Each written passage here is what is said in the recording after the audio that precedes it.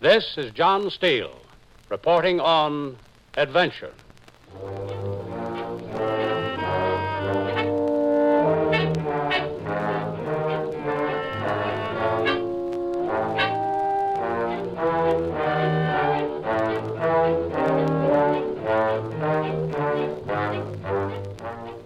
Zanzibar is a small island 25 miles off the east coast of Africa.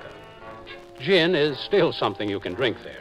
But spelled the other way, gin means demon. But the demon I ran into there was a dame. I call this transcribed yarn The Sweetheart of Sig McKee.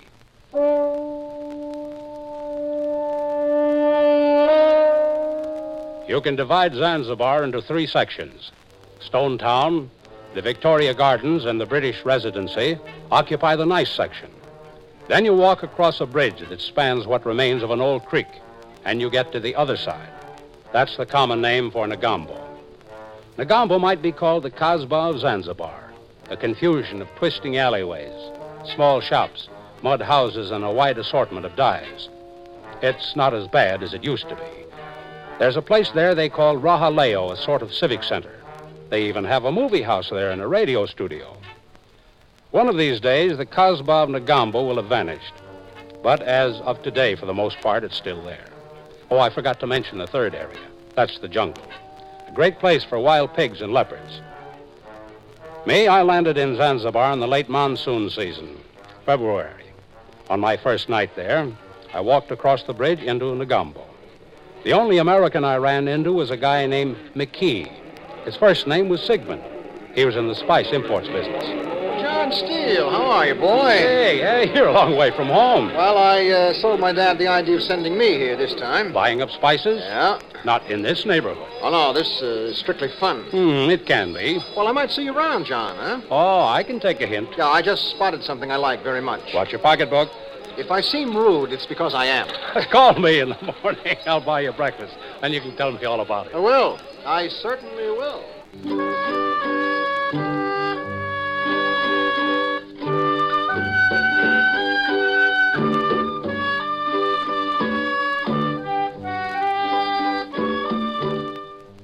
The object of Sig's interest was a girl.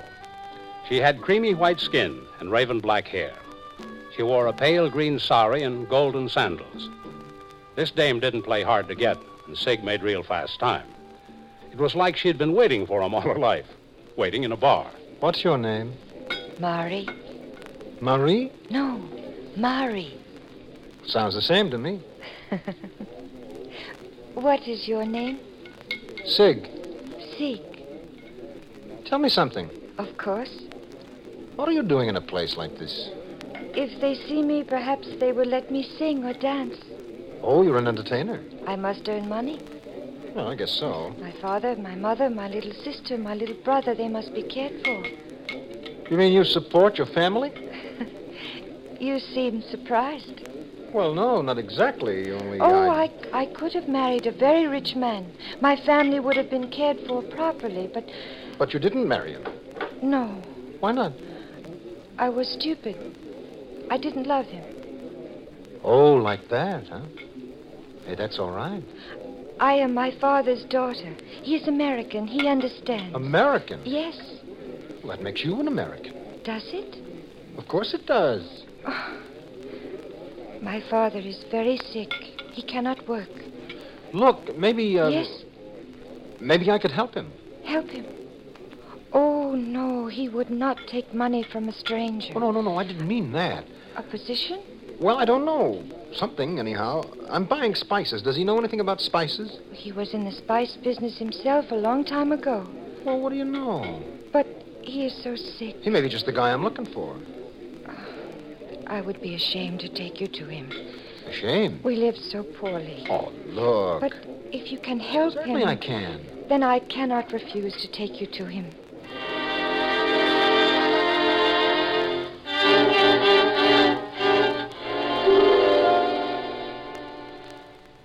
It's lonely down here.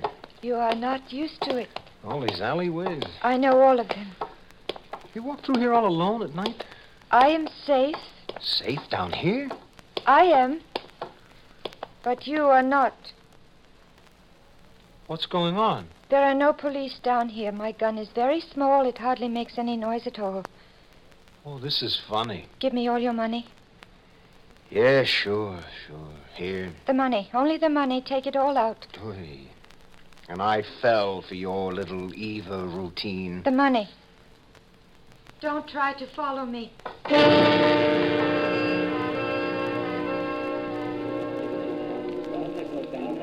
More coffee, Sig? No, thanks. You got off cheap. Yeah, I could have been really mugged. You could have been knifed down there. It's a funny thing, though. Yeah, you've got the dame under your skin. That's right. Put her out of your mind fast. Her kind is dangerous, and your kind is high on the sucker list. John, look, Oh, the lady herself, coming right into this restaurant. looking for you. Yeah, You better stay here. she wants me to go over there. And you're going. I've got to see what she wants. Tell me all about it when you come back. Yeah, I will.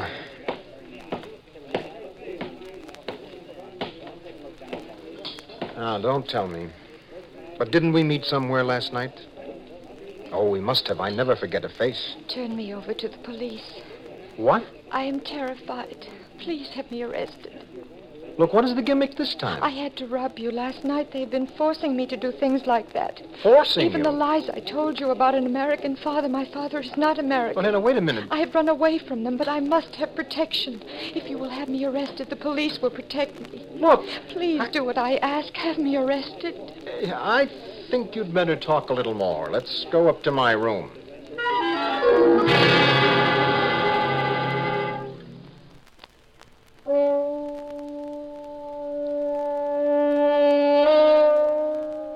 Zanzibar is Afro-Indian with a few more influences thrown in for good measure. It's colorful. The Swahili women in their gaudy congas, Muslim women in their shapeless purdas, Hindu women in their brilliant saris. And every known form of religion is practiced there. Every known form of voodoo and pagan worship. Add a few local prejudices, and anything can happen. And happen for reasons that don't make sense to you or me. But they happen. Period. The girl Mari was a product of Zanzibar. Her mind, her thinking, was a lot different from the thinking of my pal Sig McKee. But underneath whatever she was on the surface, she was a woman, and a very beautiful one. Sig was conscious of that while she sat with him in his hotel room. Who are these people who force you to mug guys like me? If I tell you, Well, there's a law here. the police would never catch them, and I would be killed. This is fantastic. Is it? What happened to the money you took from me? They took it all. Why'd you run away from them? You would not understand. I could try. Do you see yourself? Yeah, when I shave. The looking glass does not show you what I see when I look at you. No? I see something I have never known. Something very clean, wholesome, good, honest. Well, look, I may not be so wholesome. When I left you last night, I could see only the look in your face when I turned on you. All I could see was the hurt, the disappointment. That's okay, Mari. It was all I could see, except what I suddenly felt in my heart. You mean that, baby? No. You must not touch me. But I do mean it. I didn't hate you, Mari. I don't know what I felt. But I'm glad you came here this morning. Oh, kiss me. But only once.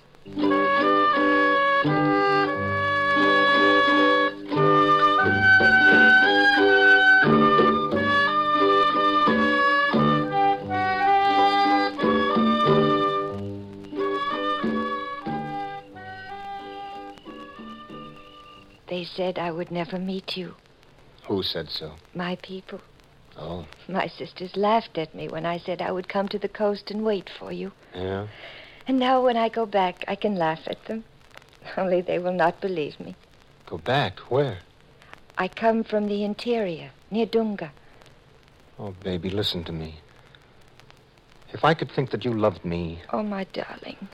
will you marry me? Oh, no. Why not? No, I couldn't. Aren't you free to marry me? The temple would not consent. The temple? I would not be allowed to marry a Christian. Oh, Mommy, look. Oh, no, darling. We must not even talk about it. Oh, what is this about you going back to Dunga? Unless you have me arrested. Don't be crazy. Then I must go back to my people. I would never be safe here. Look, suppose we got special permission from the temple. Would you marry me then? Oh, yes. All right, how do we go to this place? To my people? Yeah. There is a road. We can hire a motor car. You bet we can, sweetheart.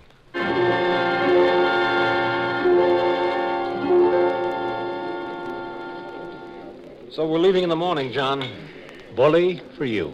Oh, sure, I know. Oh, I could be wrong, Sig. Well, you are this time, boy. Where'd you say this place is? Near Dunga, the interior. It's jungle country. Well, I don't know. Watch out for leopards. Better take a gun. All right, I will. I couldn't talk you out of this jaunt. Not a chance. I was afraid of that. John, I have just met the girl I want to marry. Like I always say, tell me all about it when you get back. But don't you think I will get back? You might.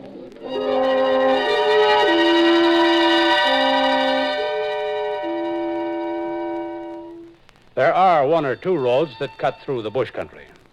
On the way, you pass by the ruins of palaces, mosques, and even long-forgotten cities. The green jungle almost hides the ruins. Sig hired himself a car, and he and Mari headed for the interior. A few miles west of Dunga, they turned off the road into a narrow footpath and had to leave the car there. Sig didn't know it, but this was strictly Jinn country. The natives worship demons.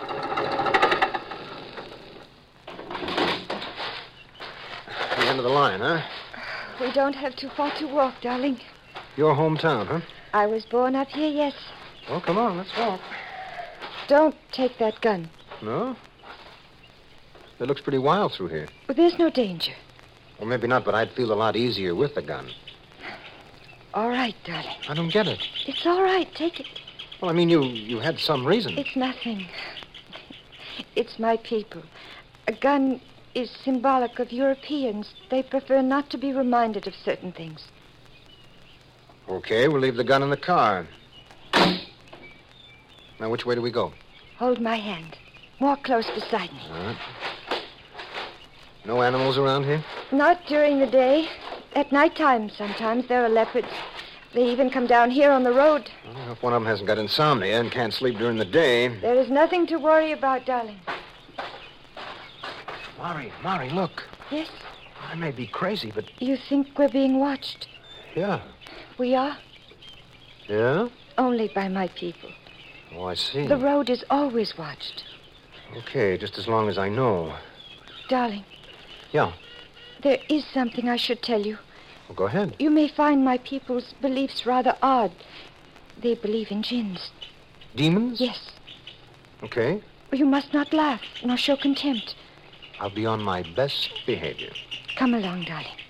One more lad. It's very hungry. I see you lot. What the...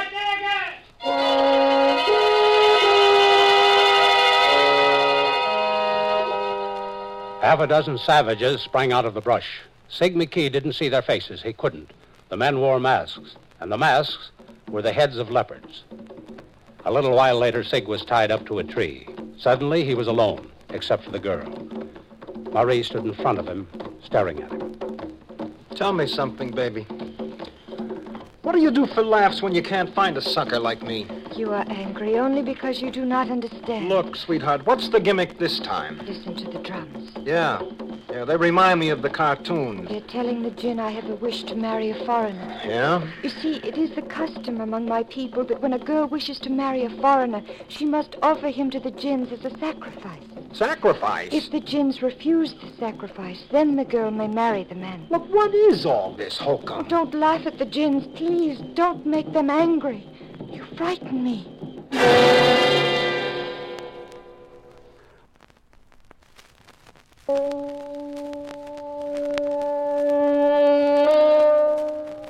It was a real beautiful jungle night.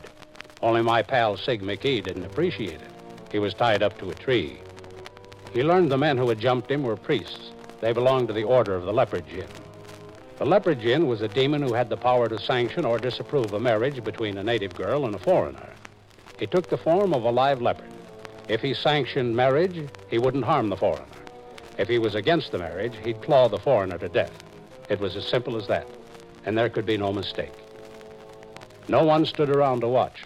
Everybody adjourned to the temple and prepared to stay there until just before dawn, at which time they would emerge to see if the foreigner was dead or alive. Mari stayed with Sig until almost the last moment. There's no use trying to talk to you, is it? Don't be afraid, darling. Oh, darling, she calls me. You are my darling. Well, I won't be if that leopard takes a dislike to me. I am going to the temple in a minute. Yeah, I would. I shall pray that the jinns like you. It's the leopard that I'm worried about. The leopard will be the jinn. Oh, come on. I will go now, darling. No, wait. I must go. Look, just a minute. The jinn may be angry if I stay with you any longer. He'll think I'm afraid I may lose you, and that will make him jealous. Oh. Oh, let me kiss you once. You know, it would be very easy for you to cut me loose. I love you. Remember that. Listen. Goodbye, darling. Well, suppose nothing happens. It will. Suppose the leopard doesn't come this way. But he will. Well, suppose he doesn't. Do we try again tomorrow night for the jackpot, or do I go free? The jinn knows you are here. But if he doesn't come? It could mean he is too busy. Or not interested? It could mean he sanctions our marriage. I see. And then you would be set free, darling. Well, then I have an even chance. Sig, Mari. he's talking to you. Well, I don't understand him. Darling, he is the head of our temple. Mari, This is important to me, please. What did he say? He wants to know what you want with me. Well, tell him what I want with you. I want to marry you. I have told him that. What did he say? He wants to know how old you are. I'm 37 years old. I think he likes you. I'm so glad he likes me. Well, that's nice. I like him, too. But let me out of here, Mari. What is this? What? He wants to know, do you practice a religion? Do I practice? Oh, tell him I'm a sun worshiper. What difference does it make to him what my... Sid, he asked you a question. He asked you if you practiced a religion. Yes, tell him I'm very religious. Wants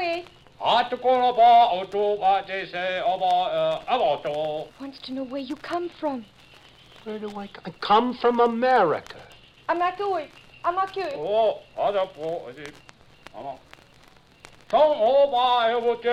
What is your business? Tell him, you know what my business is. I'm here to buy some spice. What?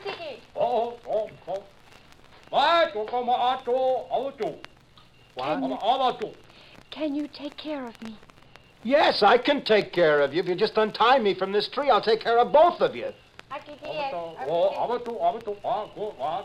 Who is this clown all done up in this leopard skin pit? Darling, I told Marie, you. look at me standing here like a crazy idiot. What am I going to be, a snack for some leopard?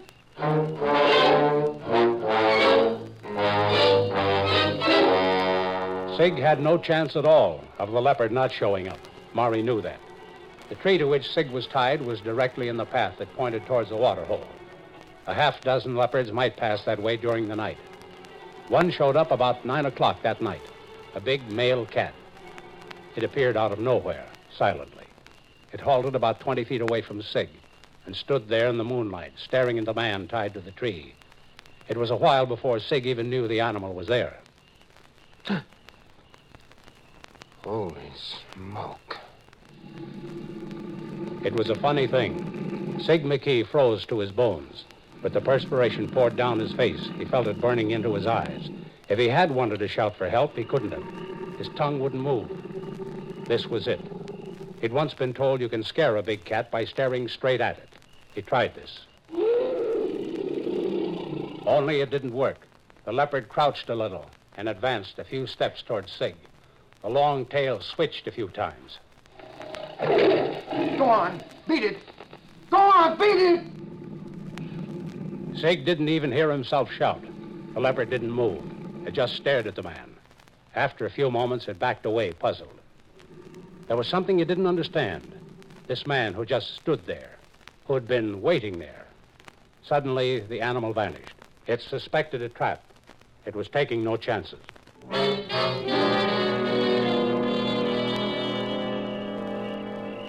Darling.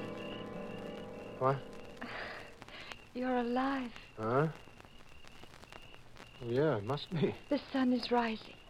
And I'm freezing. I'll cut you loose, my darling. Yeah, you do that. Everyone has left the temple. They've gone to the village to get things ready. Ready? Before we are married your way, we can be married my way, darling.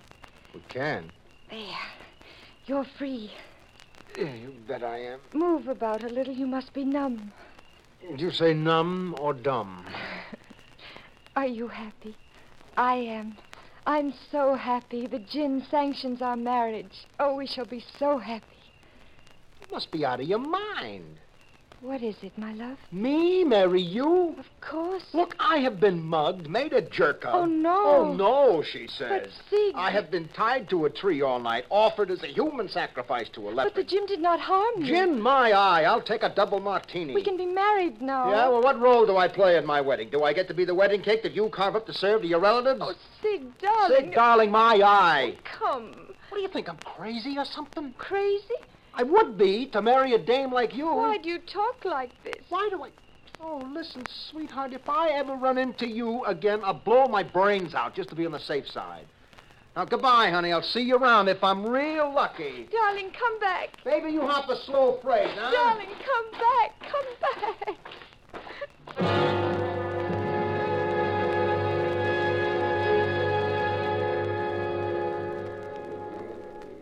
Okay, so I'm back, and I've told you all about it. Quite a gal you picked up. Well, she never got dropped so fast in her life. You really ditched her. You know, though, she's a beautiful doll. Can you picture yourself married to her? Yeah. But I'm glad I'm not. Now, you're sure about that? Sure about it. Well, you may never forget her. Maybe not. You must admit, though, she's different. Yeah. Finish your drink. You need it.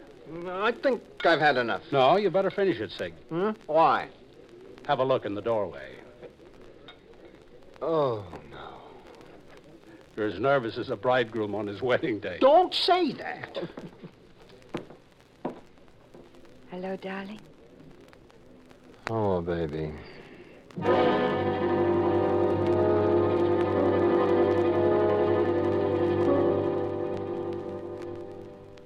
Well, looked like Sig was hooked again. Marie stood in the doorway looking as gorgeous as ever, and her love for Sig was shining in her eyes as plain as day. So what could the poor guy do? There was no doubt in my mind from the minute she showed up.